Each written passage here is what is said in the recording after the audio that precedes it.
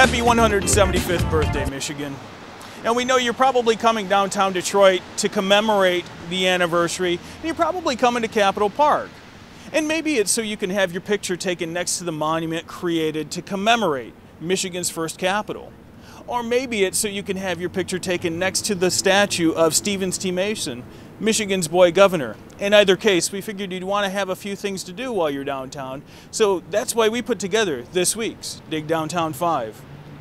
Number 1, Archicritical, Evolving Detroit's Architecture Criticism. And this is a panel discussion that looks like a who's who of Detroit architecture writers. And we've got to tell you, you budding architecture nerds are really going to enjoy this event. Number 2, Behind the Scenes at the Joe Louis Arena. The Detroit Historical Society is giving you a great inside look at what the Joe Louis Arena really is like. No word yet on whether or not they're going to let you sit in Ken Cal's chair, however. Number 3, Before They Were Famous, Behind the Lens of William John Kennedy. Now, the long, sharp, curious, modern, and contemporary art gallery has been a real shot in the arm for Detroit's burgeoning art scene.